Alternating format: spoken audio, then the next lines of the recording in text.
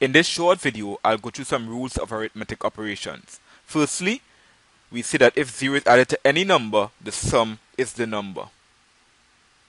So 7 plus 0 is equal to 7.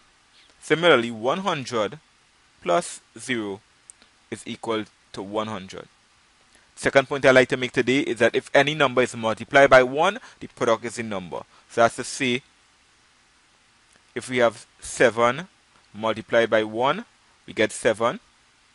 If we have 15 multiplied by 1, we get 15. Any number multiplied by 1, you get that same number. Third point I want to make today, if any number is multiplied by 0, the result is 0. 4 multiplied by 0 is equal to 0. 1 multiplied by 0 is equal to 0. 200 multiplied by 0 is equal to 0. It is impossible to divide by 0. That's to say, within the scope of this syllabus, that any number divided by 0 gives us no result. So 100 divided by 0 cannot be done.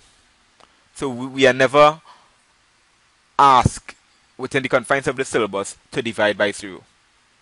And the last point I'd like to make today, that 0 divided by a number is 0. So that's, on the other hand, if we have 0 divided by 1, we get 0. Or 0 divided by 5, we get 0.